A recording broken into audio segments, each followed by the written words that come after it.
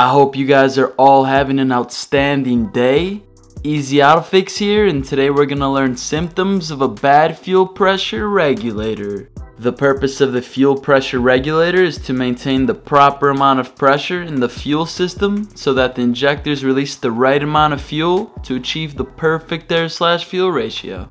Today we'll be focusing on a vacuum operated pressure regulator. You might not even have one. Some newer cars have a built-in fuel pump module to control the pressure electrically. A way the vacuum pressure regulator could go bad is by having a torn diaphragm. This will allow fuel to be sucked up by the vacuum hose, going into the engine, creating a rich condition. Regulators are typically found at the end of the fuel rail on most multi-port fuel injection systems. Some can be around the throttle body, or other versions can be near the fuel pump. So the first symptom you might be experiencing with a bad fuel pressure regulator is having your check engine light on. You won't see a direct code for the regulator we're talking about today since it's vacuum operated, but you might get some codes that can steer you towards the right direction. A code that can pop up is a P0172, which means the engine has more fuel than air ratio. If you don't fix the problem right away, with time you might see codes for a misfire, since a rich condition is known to cause carbon buildup on the spark plugs, preventing them to ignite. The second symptom is having fuel inside the vacuum line that connects the regulator to the intake manifold. A good working regulator should never have fuel leaking from the vacuum port or the lines. This is due to the regulator diaphragm being torn. This goes hand in hand to the next symptom, having poor gas mileage.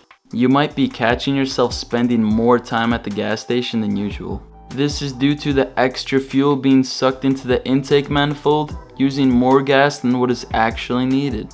The fourth symptom is a rough idle. A thrown off air/fuel ratio causes the combustion process to not burn efficiently, leaving you with unwanted vibrations. The fifth symptom is overall poor engine performance. In order for the engine to run its best, it needs to burn at the perfect air/fuel ratio.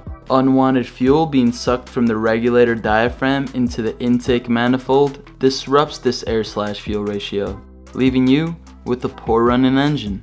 The sixth symptom is a failed emissions test. The unneeded extra fuel creates more harmful emissions, which goes into the catalytic converter and out the tailpipe. The catalytic converter will try to convert some of these harmful gases into safer ones, but it won't be able to do all of it since it's overloaded, resulting to you in a failed emissions test.